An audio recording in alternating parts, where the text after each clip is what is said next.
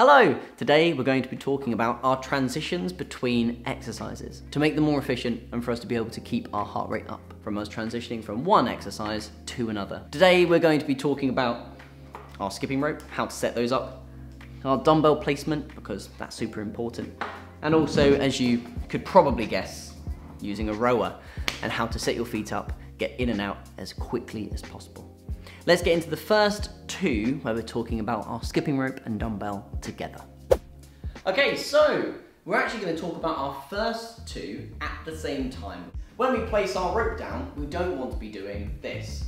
We finish the amount of reps we need, and then we just like put the skipping rope down, and then we're going to come over to our dumbbell and start doing dumbbell cleans. And then I put the dumbbell down, and it's really good, great. And then I'm back here, and I have to sort this out. I have to get the rope in the right spot and then get in, make sure the hands are right, and then I can start my skipping again. Though, actually, we can be more efficient if, when we put our rope down after our skipping, we take that split second just to place it down beautifully in our U shape, coming over to our dumbbell, doing our cleans, blah, blah, blah, blah, blah, blah, blah, placing our dumbbell down beautifully. We can just go straight back in. There's no faffing around. You're not being an idiot by just flopping it around. Technically, the closer I have my dumbbell where I'm still able to do my skips, the better, because I can transition quickly to just doing the next exercise. Makes sense as well for doing push-ups or even pull-ups. Have things all near each other so that you're able to transition faster. Now that you understand our skipping rope and dumbbell, let's get on with the rower.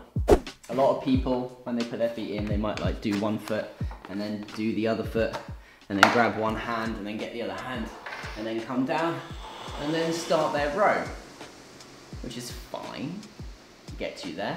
And the same thing when they're on the way out.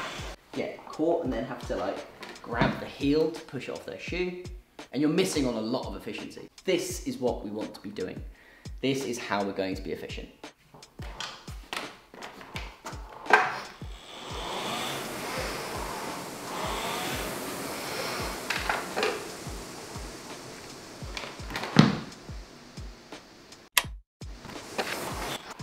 When we're doing that, what I'm doing is I'm grabbing both of the straps at the same time and driving my toes up into them and then sliding down.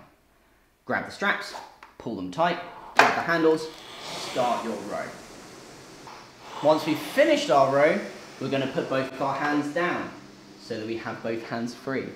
We're going to grab with the palm of our hands the little black C2 toggles. We push them down as we lift our toes. As you can see, when I lift my toe, it pulls more of the strap away from the foot. Heels back, slide out. There's no catching at the back. There's no being too restricted by the amount of straps. And then again, when you're ready to come back into your rower during our HIIT workout or CrossFit training, you can go straight back into grabbing those straps, putting your feet in, pulling tight, grabbing the handles. That same beginning. So you're setting yourself up for when you come back around to do your second row. You grab the straps, put your feet in, pull tight, grab, go. Once you finish your rowing, both hands in, palms down, press, toes up, slide forwards, heels out, run. And that's it. Those are the three things that, right now at least, because there's many other ways to be more efficient in our workouts, that are gonna help you, hopefully mainly the rower. Feet used to always faff me about and get really annoying and frustrating. And now you're gonna be able to smoothly transition in and out of that rower. Thank you so much for watching today and hopefully see you soon. Bye guys.